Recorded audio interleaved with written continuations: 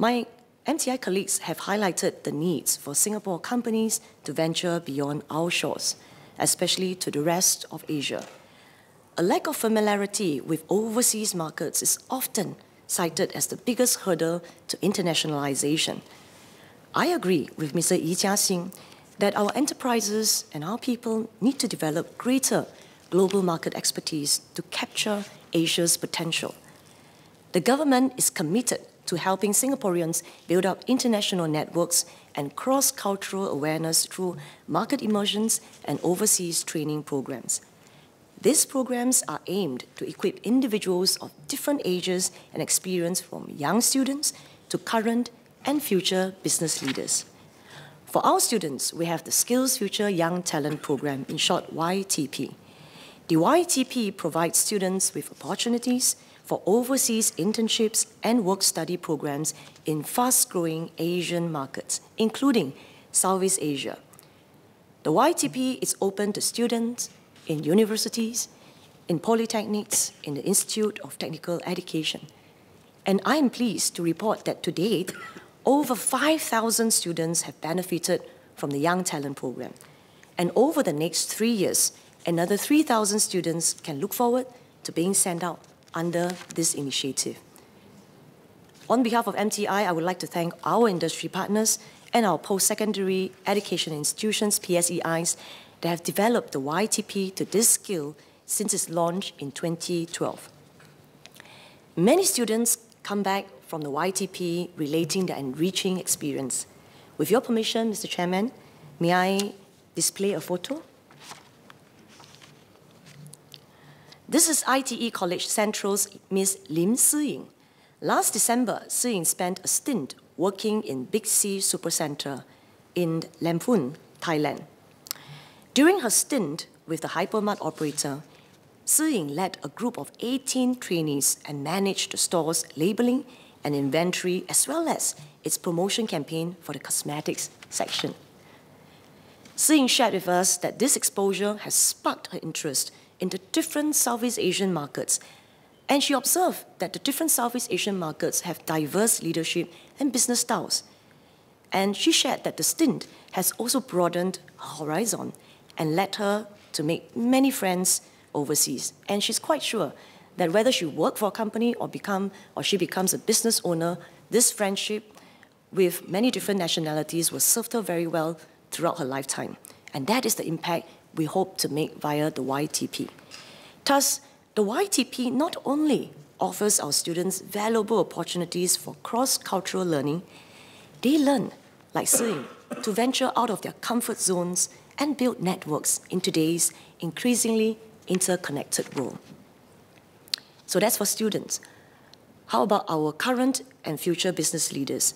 Our current and future business leaders are able to tap on Skills Future Leadership Development Initiative, in short, LDI, to enhance their growth and international exposure to key overseas markets.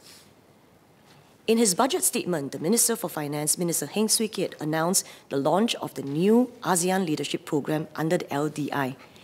You have heard earlier from Minister Iswaran. He also spoke about the LDI, ASEAN Leadership Programme. The ASEAN Leadership Programme under the LDI offers opportunities for our business leaders, current and future, to gain overseas market immersion and training that are vital for the development of their global market expertise. As our Singapore companies expand across ASEAN and beyond, it is crucial that we have a pipeline of talents ready to lead, ready to support these efforts. The ASEAN Leadership Programme will focus on creating a vibrant pool of business leaders who understand the unique business environments and the unique culture of Southeast Asian markets.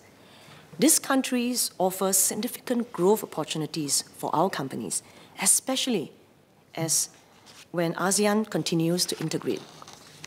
ASEAN region is an important one. We heard Minister Lim Hoon Kiang talk about it. ASEAN's GDP is expected to grow 5.2% annually from year 2018 to year 2020. By year 2030, ASEAN could become the fourth largest single market in the world. After China, US, EU, that will be ASEAN in year 2030. With more than 600 million people and a middle class that is expected to increase from 38 million households in 2015 to 161 million households of middle class income in year 2030, ASEAN has lots of untapped promise and untapped potential. In the second half of this year, ASEAN Leadership Programme will be launched by Enterprise Singapore and its partner, the Human Capital Leadership Institute. Besides the knowledge of business cultures and leaderships in key Southeast Asian markets, the ASEAN Leadership Programme will also arm the participants with a chance to go in market to learn from, as well as to network with both the private sector and the public sector leaders. This not only helps our business leader better navigate the region and capture emerging trends, it extends their connections and growth into new markets. The ASEAN Leadership Programme is expected to support more than 100 Singaporeans over the next 3 years. In conclusion, the government is deeply committed to enabling Singaporeans with the skills and knowledge to stay relevant. However, we cannot do this alone. We need employers, we need TACs, we need unions, we need PSEIs, we need training providers to all work closely together to empower our people. Now, on an individual level, we each have to take responsibility for our future by embracing lifelong learning. Only then can we capture new potential, only then can we grow in step with the changes, and only then can we rise to overcome the new demands of tomorrow. Thank you, and on behalf of the MTI team, we want to wish everyone a happy Tsap Gome.